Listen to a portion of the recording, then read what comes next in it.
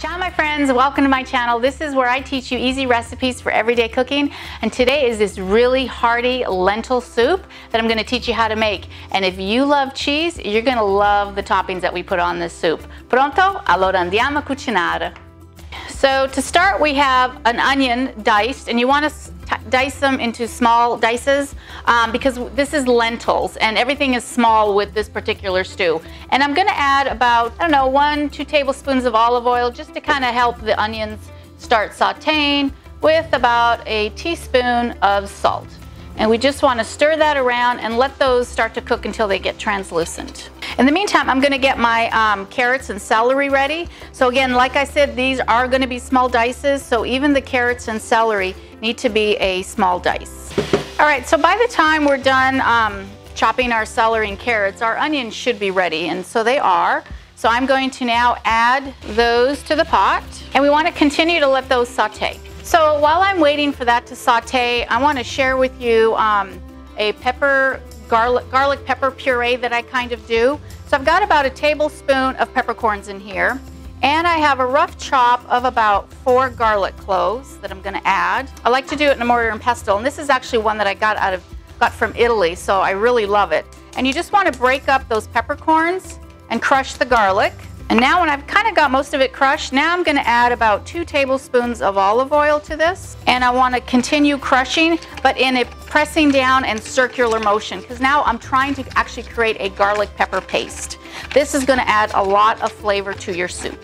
So now it looks like our garlic pepper puree is done, and this is what it's going to look like. Now if you don't have a mortar and pestle, you could try doing this by just using regular black pepper and mincing some garlic with some olive oil and just the back of a spoon, and just kind of get those flavors to kind of meld together and just kind of get creamy the way this is. So now that this is ready, I'm just going to set this aside. Okay, it looks like our vegetables are all sauteed now. So to that, I'm going to add a 28-ounce can of diced tomatoes with the juice. And then I have some lentils, and your lentils, you want to make sure that you rinse them. Lentils come in a variety of colors. You could really use any lentil that you want, that's fine. But just make sure you rinse them and just check to make sure there's no little fine rocks in there, because I have found some stones every once in a while. So let's just add that to the pot. And to start, we're going to add 4 cups of broth.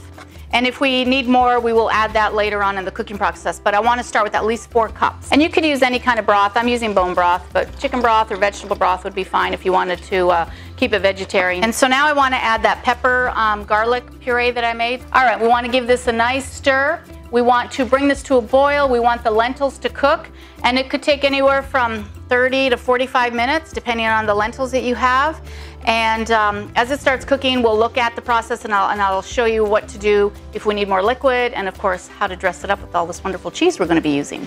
So while we're waiting for the soup to cook, I just wanted to talk a little bit about the mortar and pestle. If you own one of these, one of the things that my students ask is, how do you keep these so that they're always looking good? So I just wanted to share with you what I do with mine.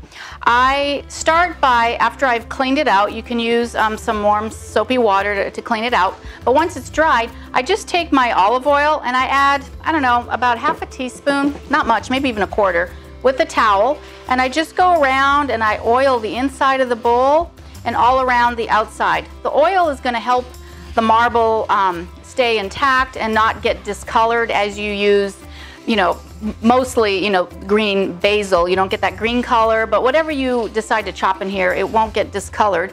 And then with that little bit of oil that I have on my rag, I actually just go ahead and use, and because I have a wooden pestle, is that I just go ahead and just go with the wood and just oil it all up so that the wood stays nice and moist. Because if it doesn't, it will crack as it dries out. So this will help keep moisture in it. So every time I use it, this is what I do. And then I can just put it away, and then it's good until the next time. So I hope that helps for those of you who have one of these.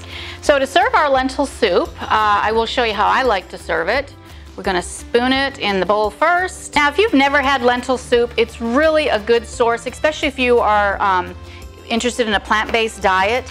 You can definitely make the same soup but add meat to it if you want. But lentils are really good. They're good for you nutrition-wise. They have a lot of iron, zinc, potassium. So I like to sprinkle some green onions, and then I also like to sprinkle a little bit of feta cheese. And if you've never had burrata, I love burrata on top of soup. It is a mozzarella cheese on the outside, and then inside it's very creamy, as you can see. So I just kind of slice it down the side and down the middle, and then I take it and I place it on top of my soup. And if it couldn't get any more yummier, is then I take an avocado and I place that on top. And this is a really hearty soup. It has a lot of good healthy fats, and of course the benefits of the lentils. So if you've never tried lentils, I really urge you to try this soup. I know you will love it. The recipe is listed below, and until next time, ciao, ci vediamo dopo.